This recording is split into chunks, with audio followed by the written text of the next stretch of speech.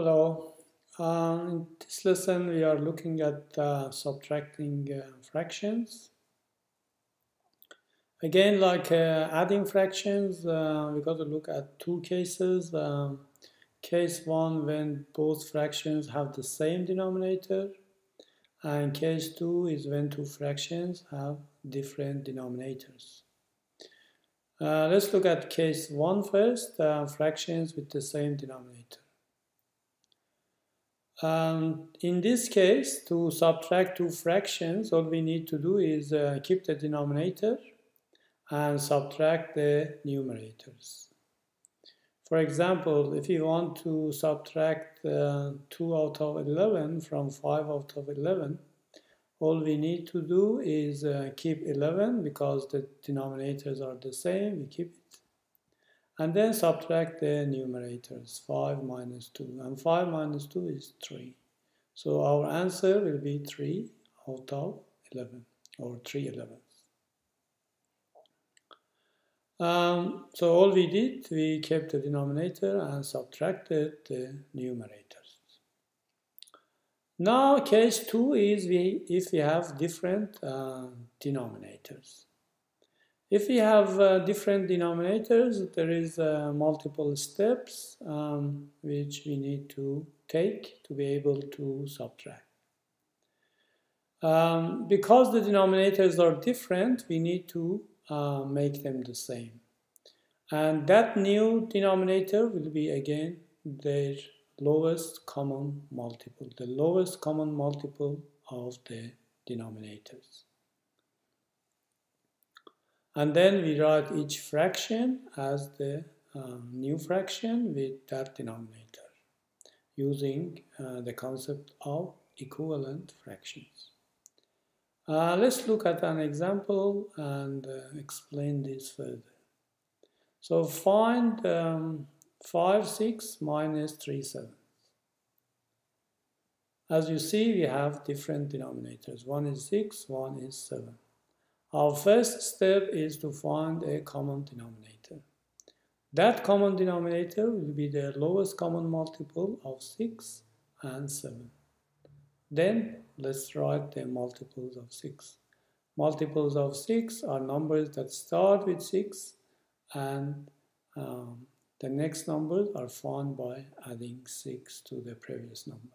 So 6 plus 6, 12, 12 plus 6, 18, 18 plus 6, 24. So we start from 6 and keep adding 6. And these are a set of numbers which are multiples of 6, and it goes forever. And the same way, to find the multiples of 7, start with 7 and keep adding 7.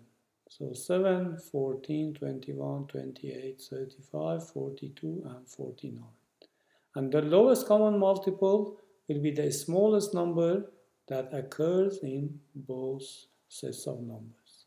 In this case, 42 is the first number that we can see in both sets. So 42 is our lowest common multiple, which is also going to be our common denominator. So in other words, each of these fractions has to be written out of 42. So first I've got 5 and 6. 5 and 6, I'm going to write it out of 42.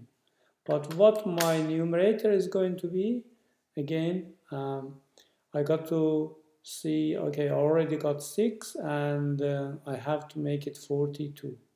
And that will be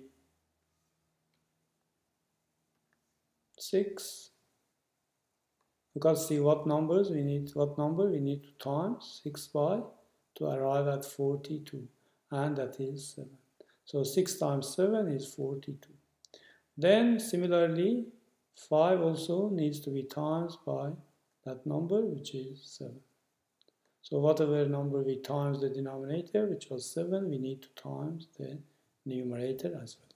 So 5 times 7 is 35.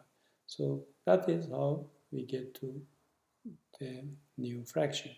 And for 3 on 7, Again, our denominator is going to be 42 because 42 was the lowest common multiple. And then we got to ask ourselves what I need to times 7 by to arrive at 42, and it is 6. 7 times 6 is 42. Then I need to times the top also by 6, and 3 times 6 gives me 18. Now we got the two fractions with the same denominators. It is easier to subtract. So 35 over 42 minus 18 over 42.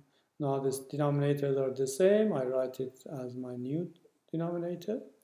And all I need to do is subtract the numerators. So 35 minus 18. 35 minus 18 is 17. So the answer is 17 on 42. And when I'm subtracting 3/7 from 5 on 6, my answer is 17 out of 42.